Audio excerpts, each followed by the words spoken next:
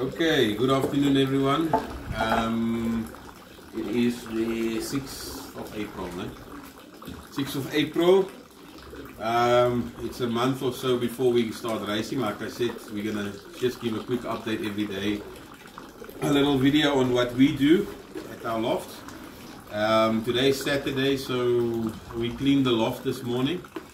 And the birds went for a bit of a fly around the house. At this stage it's no longer needed for us to flag them.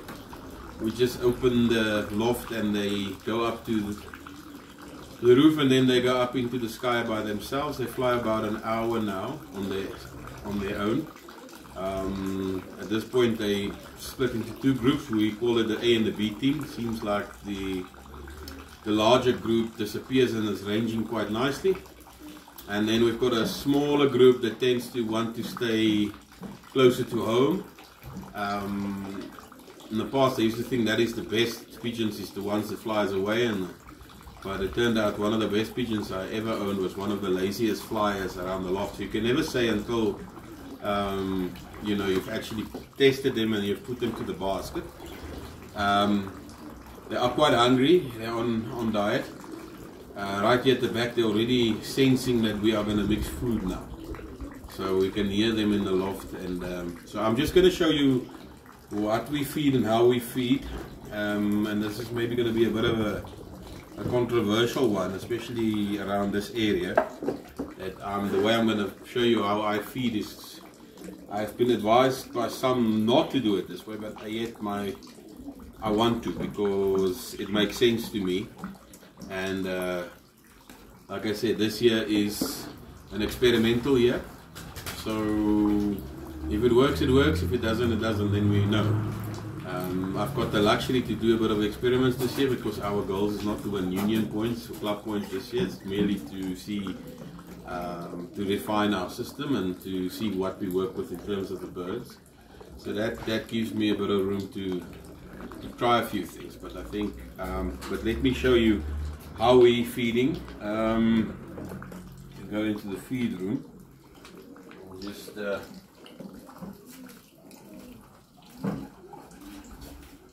I've got a normal breeding mix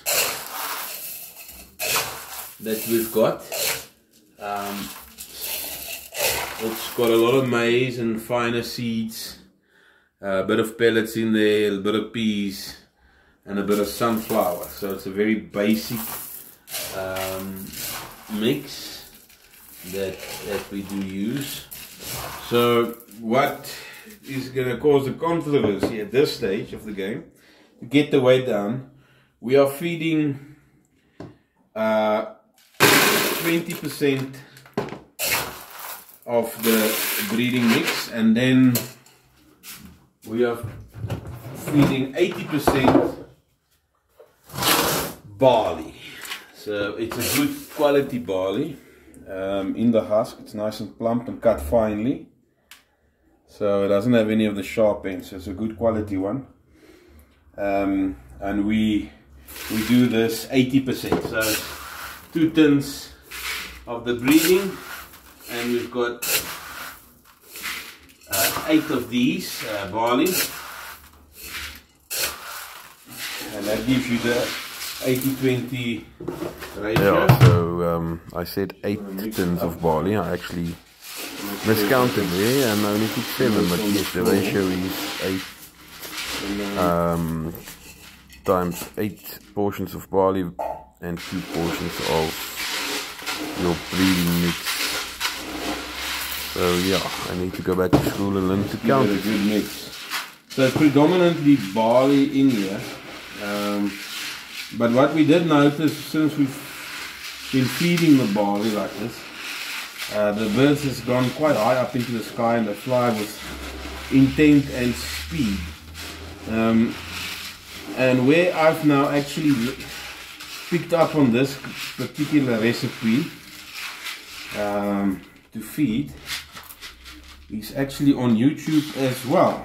So a guy called Frank McLaughlin from McLaughlin Lofts in the USA.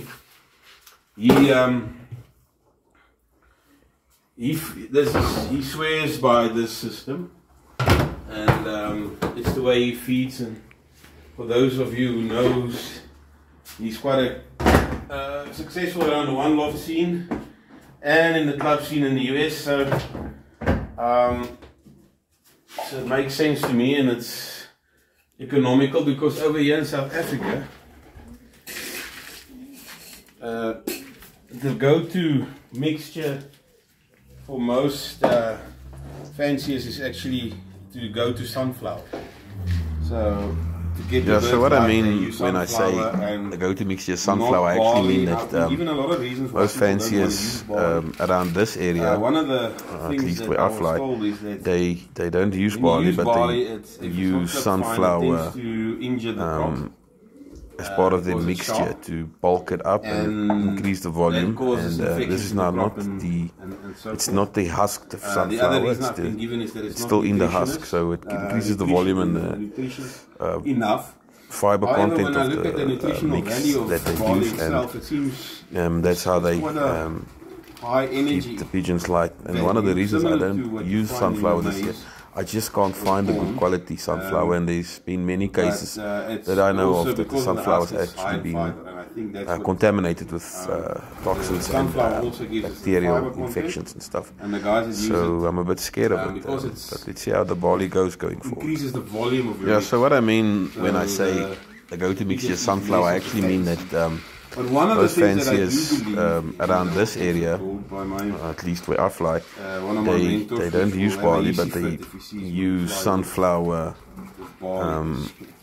as part of their mixture to bulk it up and increase the volume. And this is not the husk of sunflower, it's still in the husk, so it increases the volume and the fiber content of the mix that they use, and that's how they keep the pigeons light. And one of the reasons I don't use sunflower this year, I just can't find a good quality sunflower, and there's been many cases that I know of that the sunflower is actually being contaminated with toxins and bacterial infections and stuff.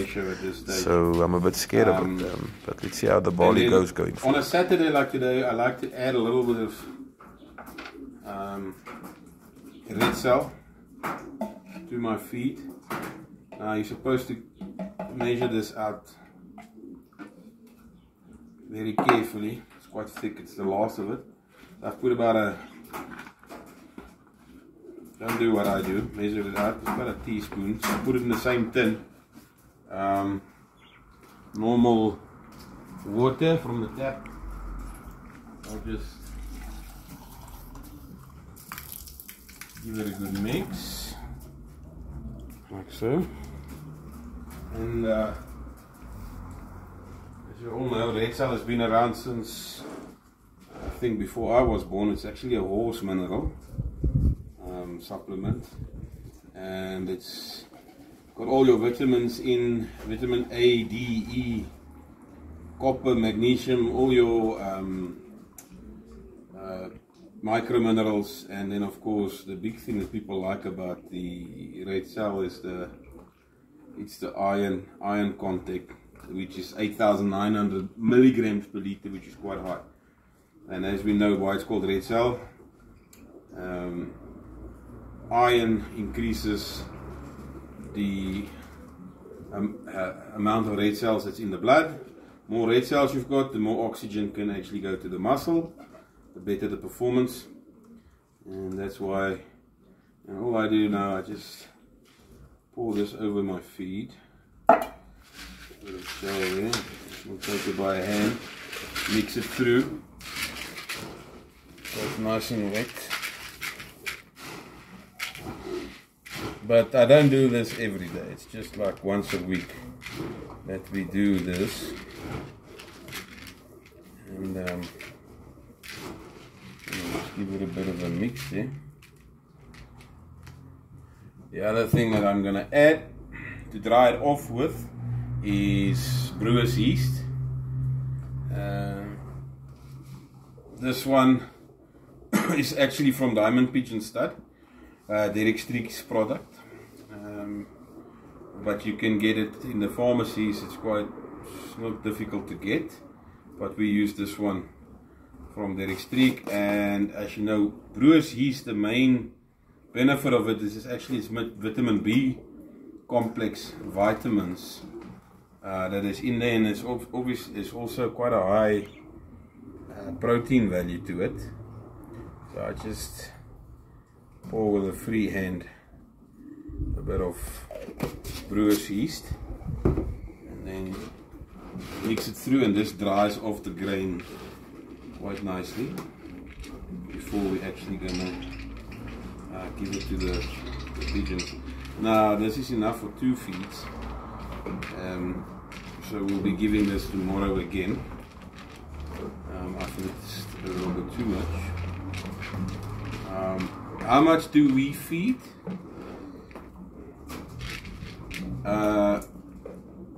One of these cans is enough for 12 pigeons. So it's easy, just count your amount of pigeons. So I'm gonna give about 80 pigeons. So what is that, son? 6 cans more or less, 6.5 cans, somewhere there. So one of these cans is enough for 12 pigeons, and this is your normal tint fruit or tint vegetable can, or your baked bean can. I don't know, it's become a bit of a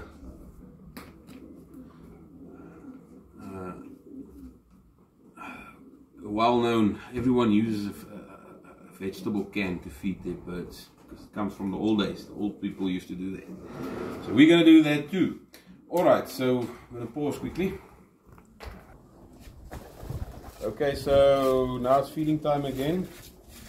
We're going to add our grit. Like I said yesterday, on yesterday's video, we like giving a little bit each day. And I've got another secret that's coming tomorrow. One of my funny things. I've got one of my friends, Richard Painter. He always says he doesn't understand me because I always have something weird going on. Some weird thing I do that's in my mind. But this I've actually learned from my grandfather. Maybe I should share it now and then we'll give it tomorrow, what I mean. And I'll show you this now. But anyway, we give grit fresh, just like 1 or 2 spoonsful just before we feed. Look at these eggs. They are hungry because they now confined to the barracks and they are actually on diet. They had a nice open loft today and they had a nice fly. What I like I said, they flew by themselves more than an hour. And they seem to be enjoying the milk. So those who missed it, we give them milk and vinegar mixture every day. If you want to know more about that, I've got other videos out specifically just on the milk and vinegar and its benefits. And yesterday we just showed you how to mix it and the ratios and all that. So just have a look at the other video that we did yesterday. It's titled 6 April, 5 April, but just have a look there. And this we give every single day. That's our milk and vinegar mixture. So let's give them the feed. Where is the food? Okay, so we're about to feed, and there's a few stubborn ones outside the loft, but if we give a whistle they should go in, eh? Pop. Pop, pop, pop, pop, pop, pop, pop. A few stupids. That's the right way to go. Come.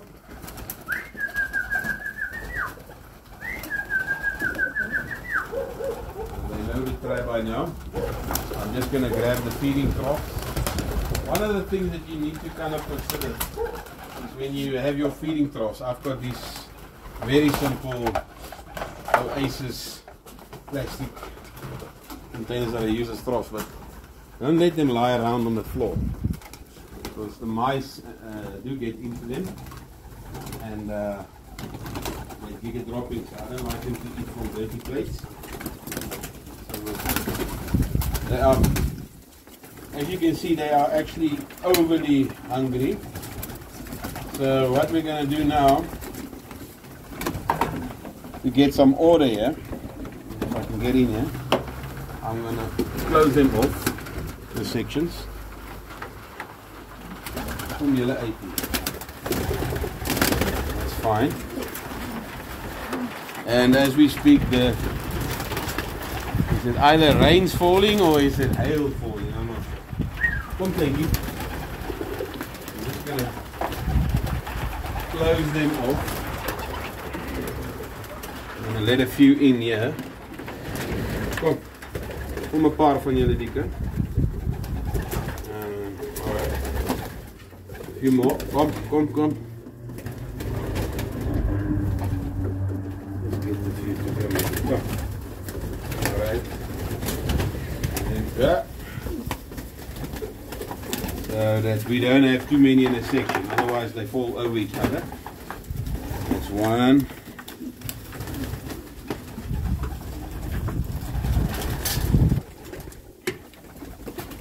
Two, three. Okay, boys. Feeding time.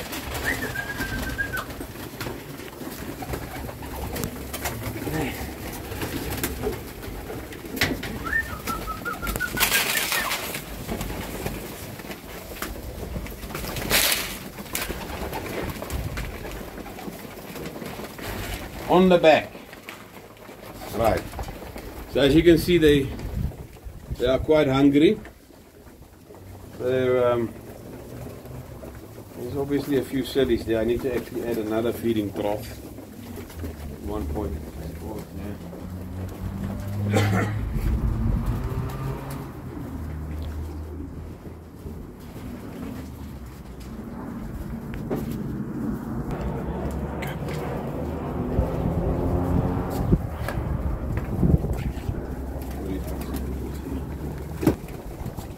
Okay.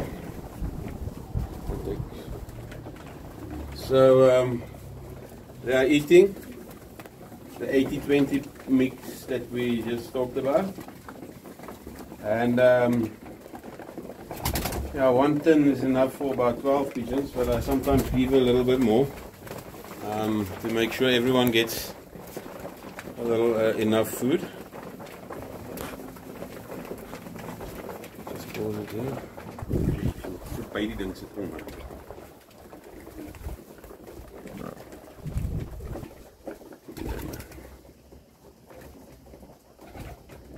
Okay, so they finishing up eating. They're all gonna have a wee bit of the milk drink, as you can see there. And I wanna get this on video where he's drinking with it. Come on now, boy. There we go. Coming in for a drink, fighting over the water trough. There we go. So they quite enjoy the milk. I like it when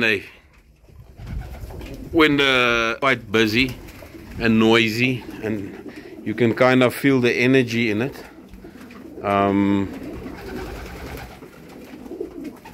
Then you know your loft is healthy. And now they're starting to drink water, and they've just about finished their food. I like to have a balance where I know there's about 4 pigeons that came up and they went to the drinker, then I know, okay, they've had enough. And when they finish, there should be like 1 or 2 grains of 1 or 2 grains of barley left in the troughs, then we know we actually gave enough.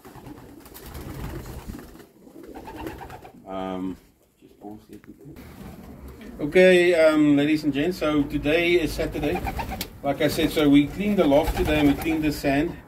So the place is looking much cleaner than what it did on the previous video. It was about 2 weeks that we left it as it was. We were a bit busy, but as you can see, the sand is now sifted through. How long did it take us? About half an hour, huh? Yeah. In the loft, the entire loft. So it's really not that much work. So we still have the benefit of the the deep litter system with the fine sand in it.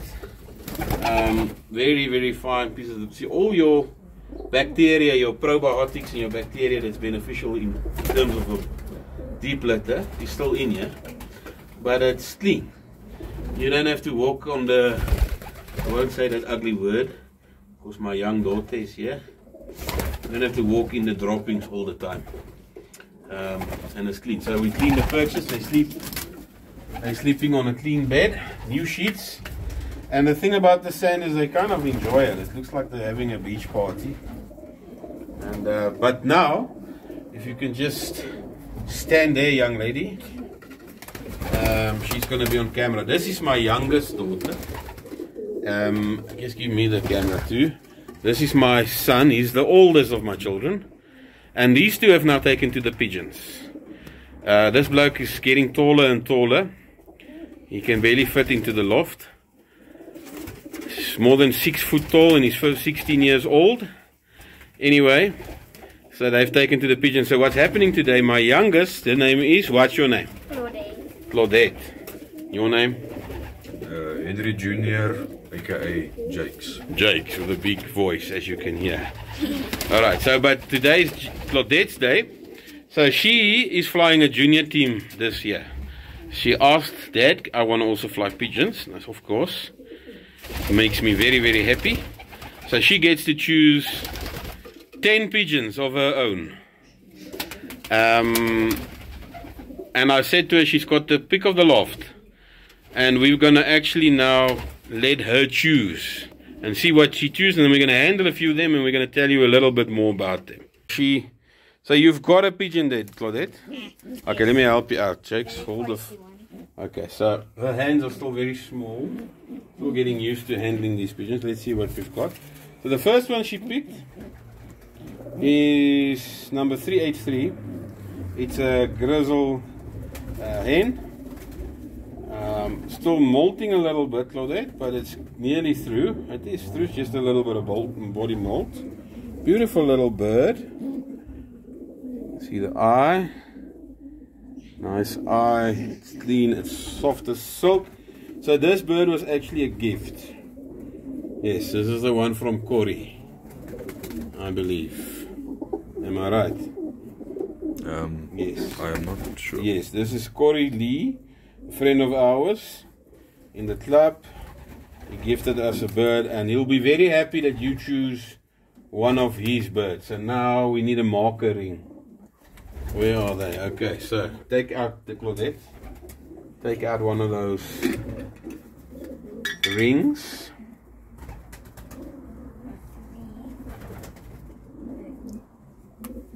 And we're going to mark her 10 pigeons with the green marker rings. And there we go. Number 1, 382 is yours. Ons sal die nommers afskryf. Okay, kies so lank nog een. Okay, so Claudette has chosen this one. I was this one alone. But she didn't, so it's yours. A deal is a deal, no? I suppose. You suppose. Of course it's a deal. This is one of my favorites. It is 414. It's actually bred from its grandmother's, the mother of my loft, 1521 Derby. One of the best pigeons I ever owned, and still own. She still breeds till this day.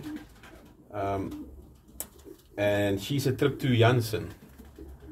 The father, and then her mother is 628 Derby. Which is obviously trip to Janssen, but we put her, her father is actually a Hoymans cock,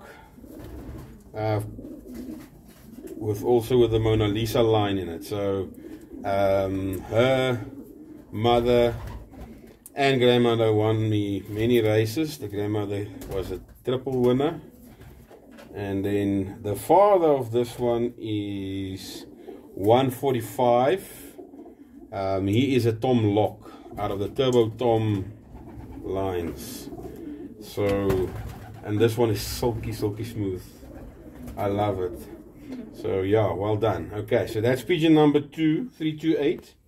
And just to show the people what we like in a good pigeon, I like it to be buoyant, corky, light. It's like an empty paper bag, but it's still full. I like it to, you know, to have a bit of spunk. When it does that, it fights back when you hold the beak. I like a short forearm in a pigeon. I like a strong vent, not a wide vent, a narrow vent bones, but for me it's more important for it to have a strong vent and a strong back, but still able to, still flexible in the same sense as well. And then obviously one of the things we look at is the throat. It's going to be difficult for you to see, but if you can see, this one's got a very narrow slit, a breathing hole in the middle. It's like a keyhole shape, very narrow. It sits right at the back of the tonsil. It doesn't fall to the left or to the right. It sits nicely at the back. And then also the slit at the top is quite narrow, thin. The combs is perfect. This one has got kind of finer combs, and some of the experts say that's indicative of a middle distance bird, but I don't give that too much credence. For me, the bottom part is more important. If a pigeon can breathe, it can fly. So yeah, congratulations, Claudette. So we're going to put you a ring on this one. Ja, maar jy kan kies wat jy wil kies. Daai ene gaan nie reg wees vir jou nie. Gewicht is bred from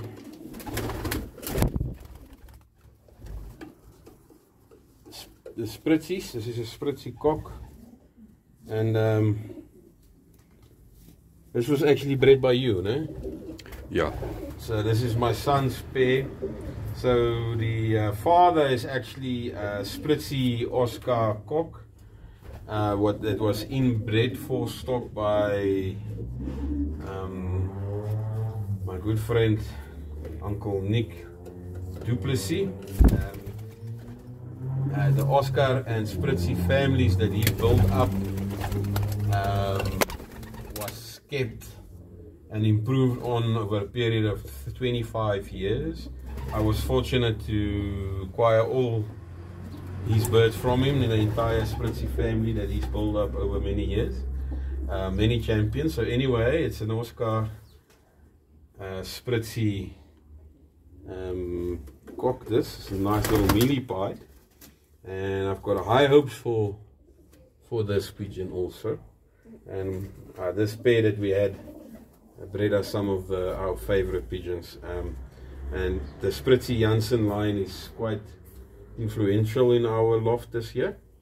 And as you know, Spritzies are basically just Janssens as well, so we've got a very strong Janssen base in the loft.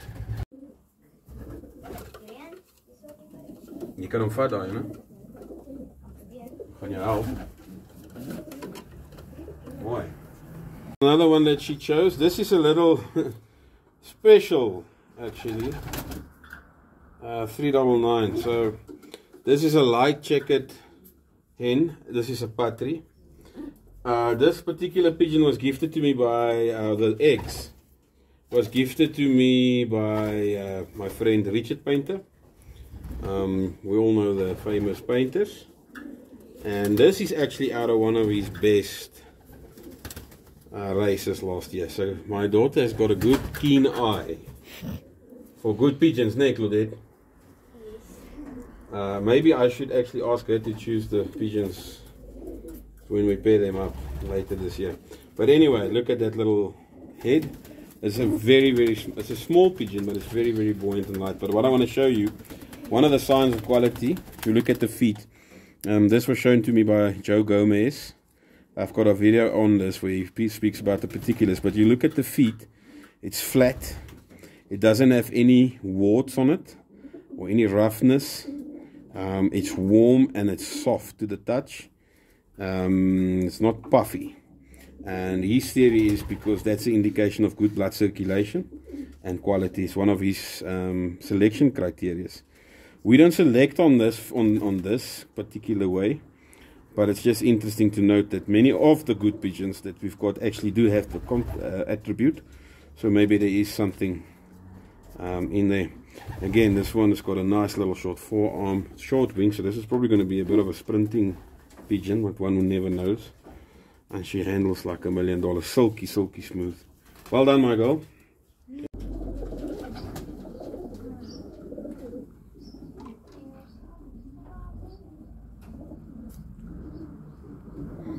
Okay, thank you for watching.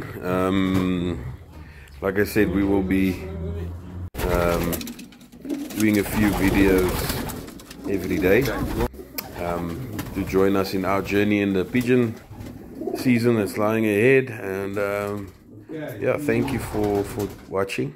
If you haven't yet, please subscribe to the channel.